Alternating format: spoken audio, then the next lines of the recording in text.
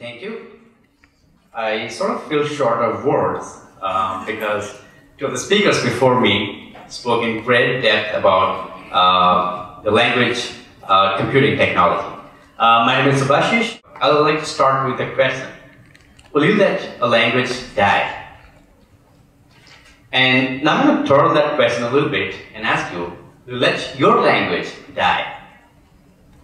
There are about 7,000 languages that are spoken in the world, and half of them are expected to die, or and this is an estimate by UNESCO that almost half of the world languages might die if we don't preserve them today. Rising Voices is a project by Global Voices. Global Voices is a non-profit and it works on citizen journalism where volunteers contribute different articles about their own region, covering different aspects which are otherwise not covered in the mainstream media. And Rising Voices particularly focuses on marginalized communities and their languages and cultures and so on. And Eddie Avila, who is the director of Rising Voices, was supposed to be here speaking on this day. Unfortunately, he couldn't come. So I'm sort of speaking on his behalf. I'm a volunteer at Rising Voices. And Rising Voices works on many different subject areas, and that includes things like audiovisual documentation, supporting communities with different tools and microgrants, so the communities can take different initiatives and work on taking their language from a physical space to a digital space. I'm going to talk about some of the activities that Rising Voices does. So Eddie, who is based in Bolivia, works with a lot of Latin American languages, and as you can see on the screen, there are 522 indigenous, 420 languages that are spoken by so many people, and that consists of like 10% of the region's population, which is a lot. And imagine all these languages that are spoken in those countries. What happens when those languages don't have a digital presence?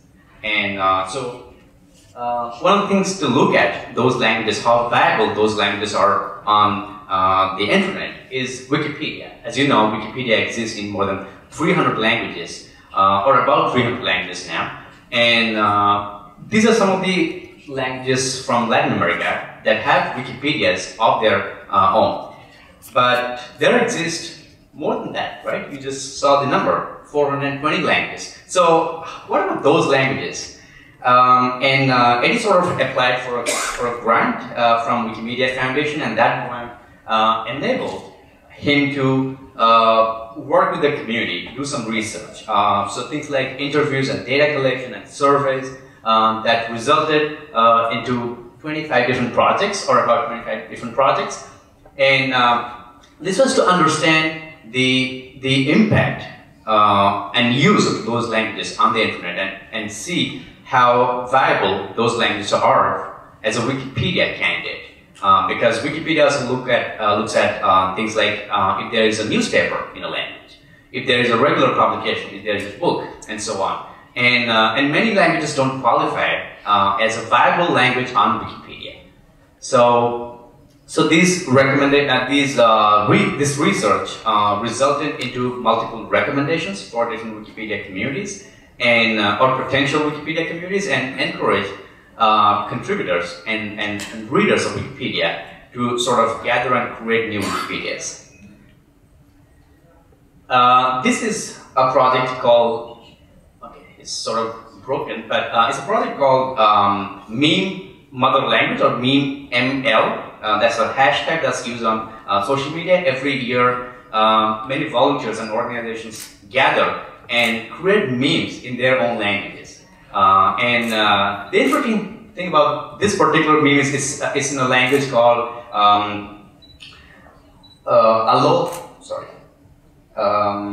it's called Olelo Hawaiian.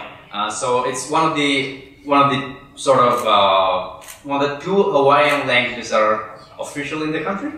But at the same time, this particular language is spoken by less number of people, and there is less digital resource and so on.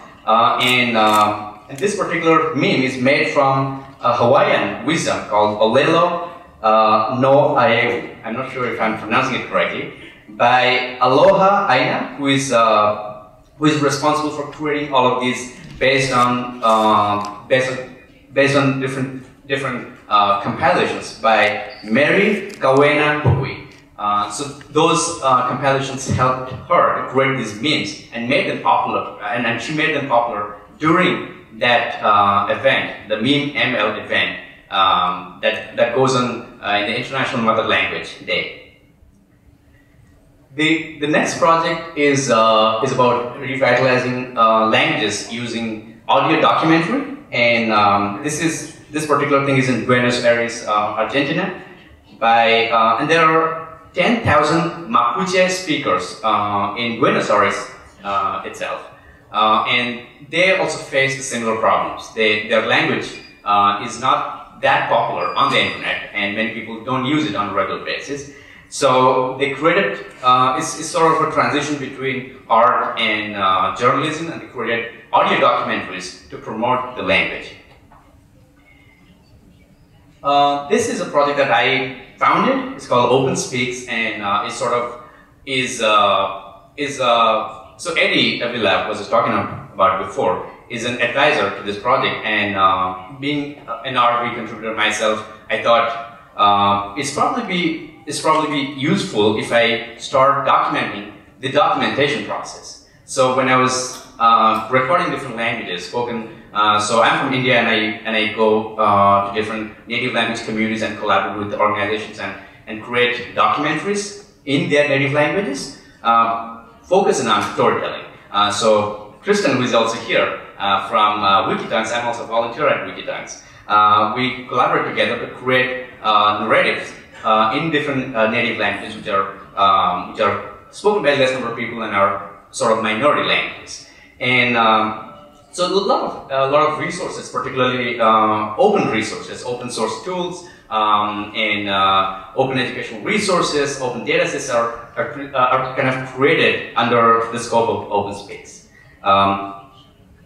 And the last one is a project by Nigerian cultural evangelist Abebayo Adegbembo, who speaks a language called Yoruba. Yoruba is one of the few major languages from Nigeria, and what he has done is he has founded an organization called Genil Games, and Genil Games creates apps for kids to learn the language via apps. So they play different games and learn the language. I would sort of bring my talk to a conclusion, and this is something that we have done so far. But where do we go from here, right? Rising Voices is a really small project under Global Voices, and which has very limited funding and resources. So it's also important that people use the resources that have been created by Rising Voices, at the same time also collaborate and support such causes, so that we grow together and document more languages in the world. Thank you so much, and that's my email address if you want to email me. My Twitter doesn't open here. That's a shame. The website Rising Voices, rising.globalvoices.org also doesn't open here. So if anyone is from the government, this is my request to them.